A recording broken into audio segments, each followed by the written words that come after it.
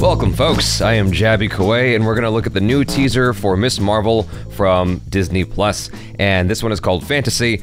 I'm a little bit giggly because I'm like, I am so the target demographic for this video. Would it be weird if I was like a hardcore Ms. Marvel fan? Would you look at me differently if I like knew everything about Ms. Marvel backwards and forwards? Like I was that kind of a fan. You know, the way you see some of these young ladies who are just losing their mind about BTS. If I was that level of excited about Ms. Marvel, would that be odd, or would you guys be like, no, that's about right?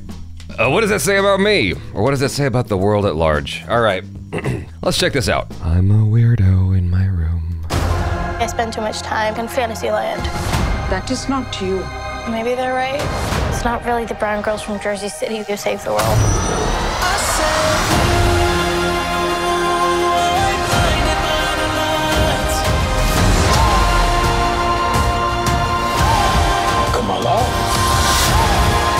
What does it feel like? Cosmic.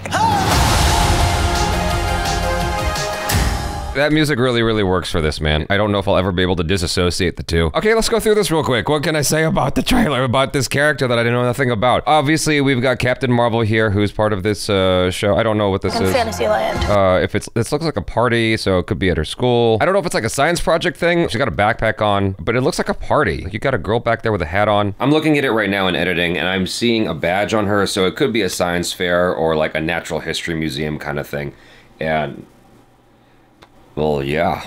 Oh, there's a little like a cassette reference here. That's got to be on purpose, right? I mean, it's Marvel. I don't know what that cassette reference is about, but cassettes were from the 80s. They were popular in the 80s, and then they got replaced by CDs forever. One thing, I probably might be retreading some ground that I've covered before. Forgive me if I do. I don't remember exactly what I said, but one of the things I appreciate about this is, as someone who is of mixed descent, there wasn't a lot in Western cinema that I saw that kind of looked like me. I didn't have a lot of people that looked like me that I could look up to. And so you sort of end up turning to the, is that east? I don't know my east and west in here. I'm already geographically impaired as it is, and then like inside my apartment, it's just like the world does not exist. I had to turn to heroes from the east, like Jackie Chan. I mean, obviously we had Bruce Lee, but he died before I was born. So Jackie Chan and Jet Li and whatnot, but they're not American superheroes, right? In that sort of regard, I mean, maybe I'm projecting too much onto this, but that's sort of what I vibe is like.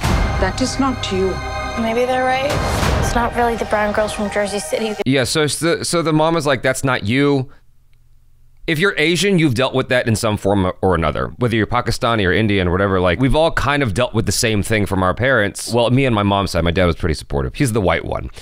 So we've all kind of dealt with that in some capacity, some form or another. And it kind of stings, especially when you're like, no, but I want to do what all the white kids are doing, you know? My mom's obviously supportive now. Oh, I see this YouTube thing's working out. Okay, you can do that. When I'm watching something like this, because it's like I can't relate to a teenage girl in the slightest, I'm looking for the circumstances that I can sort of relate to in some capacity. That is definitely something that I can relate to, is just that. To go from that perspective of, well, that's just, what the fuck? Sorry, my headphones are getting caught. To go from that perspective to being a superhero, that journey, that actually does excite me. Not gonna lie, I do be feeling like a little girl inside when I see that. It's pretty cool. You save the world.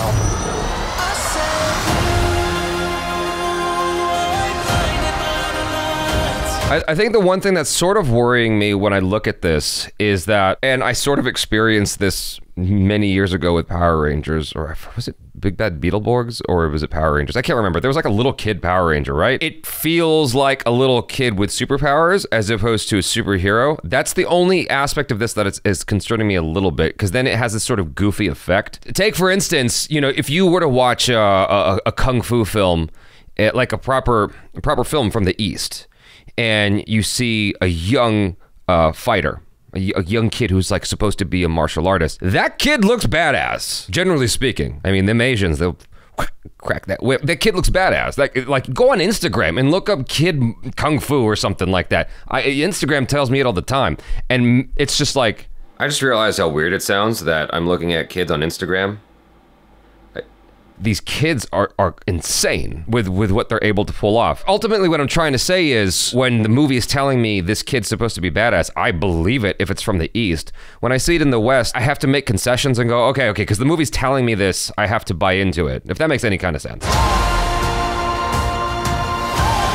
It's a very Superman kind of moment, isn't it? All the people are looking up at her as she flies across. This speaks to me on some level. I don't know if this is exactly what is intended here. Why is this happening today? Why do you keep getting caught? Okay. I don't know if this is exactly what was intended, but generally speaking, when you go, oh, look up, is it a bird? Is it a plane? Is it a white guy in a suit? It's generally, you know, you're thinking of Superman, you're thinking of a white dude, and I don't mean to make this whole thing about that, but it can't be helped, right? You're dealing with a young ethnic girl who's a superhero. Generally speaking, that is who you imagine when you look up into the sky, and for the most part, even if it's not Superman, you're looking at a white superhero. And so all these people are looking up. There's one white dude in the bunch here, and his mouth is like, no, that's not right. It's supposed to be a white guy. I'm just playing around, but it's like his mouth is really agape. Like everyone else is like, let's see if it sticks. Let's see how long this lasts. The white guy's in shock. He's ready to protest. All I'm trying to say was with this shot, this for me harkens back to the Superman stuff. This harkens back to the Superman stuff. It's like when you look up, it's like, is it a bird? Is it a plane? It's a, what's the last one? It's not a train. Trains aren't in the sky. Not yet. Is it a bird? Is it a plane? No, it's Superman. Oh, is it usually by the third one? I thought there was like a third one before they reached Superman. Look, up in the sky. It's a bird. It's a plane! It's Superman! Anyway, you get the point. I've blown this point to bits.